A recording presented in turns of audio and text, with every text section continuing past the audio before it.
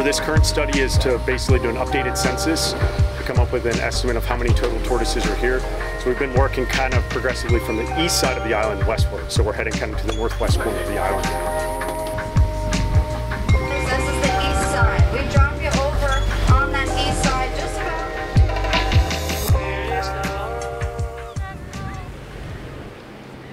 We're here on Egmont Key. My name is Jeff Gessling. I'm a biology professor at Eckerd College, and we have 4 interns here. The goal of this summer's research on Egmont Key through this internship is to assess the current population size of gopher tortoises on Egmont.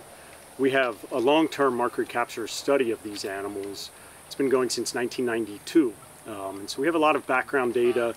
Then, as we're all probably pretty familiar with, last year we had several big hurricanes make their way into Tampa Bay, one of which pretty much overswept the island.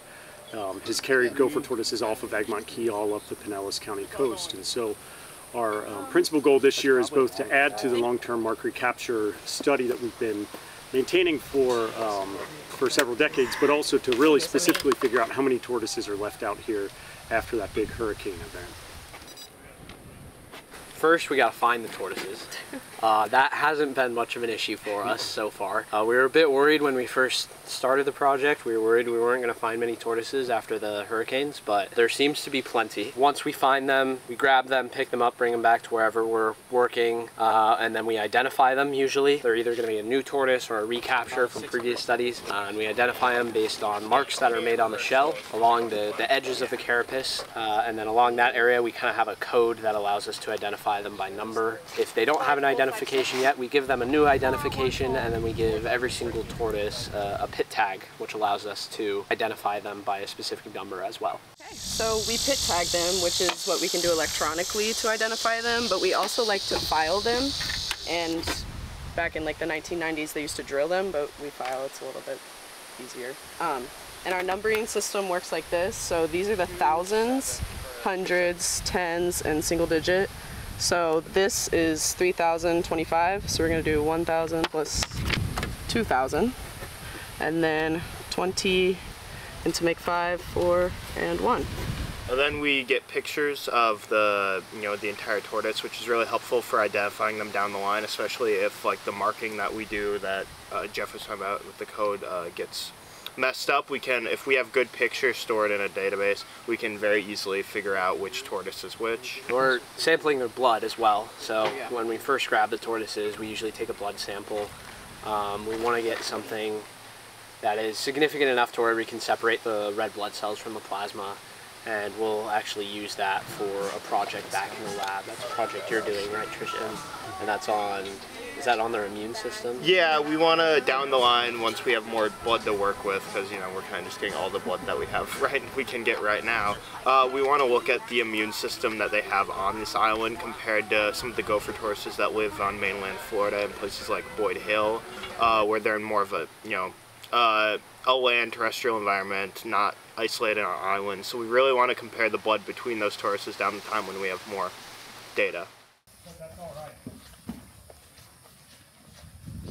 Something that stands out that's both the present and future is that we have this crew here really by really strong support from the Egmont Key Alliance. And so I would like to see a recurring internship of this nature. Again, with support, it takes a lot of partners to make projects like this happen. And so hopefully next year we'll be able to come back and have a similar kind of sampling routine and really get back to a point where we have every year monitoring of these animals as well as other wildlife out here on Egmont Key. So we don't know exactly how long gopher tortoises live to be, but we know that they live to be pretty old, upwards of 100. And so again, it takes years and years of studying. So one vision is that the tortoises we mark and the tortoises that are already marked is that we get to really see them kind of go through this full life course, so that it takes several years of studying of doing that. So one vision is that we're here to just provide that background research or that background database, so that questions of habitat quality or population size or things that might impact either of those two things, like hurricanes that could affect population size, so that we really know what the normal benchmarks are to say, is this an increase, is this a decrease to the population that we're seeing. Egmont Key is a really important study site as well. For one, it's an island, and so there's not very many other study sites where these critters are found on islands. and 2, it's currently safe from human development, and that's kind of the biggest threat to these species.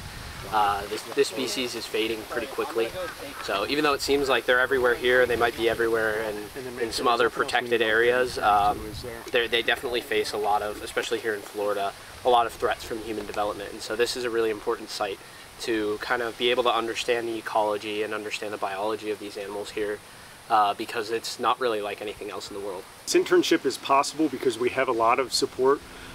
Egmont Key Alliance has been a huge supporter of this, but also Hubbard's Marina has.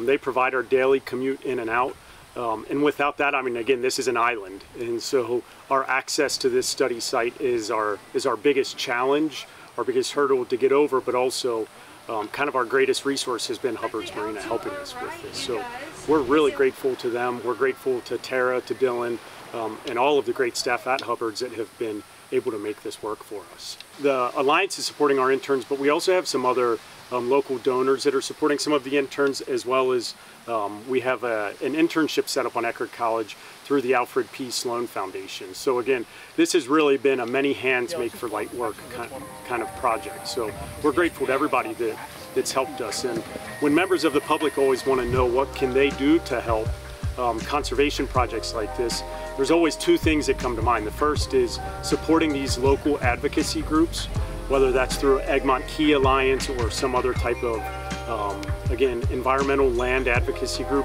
and then also supporting the people that support us, which in this instance is pretty clearly Hubbard's Marina.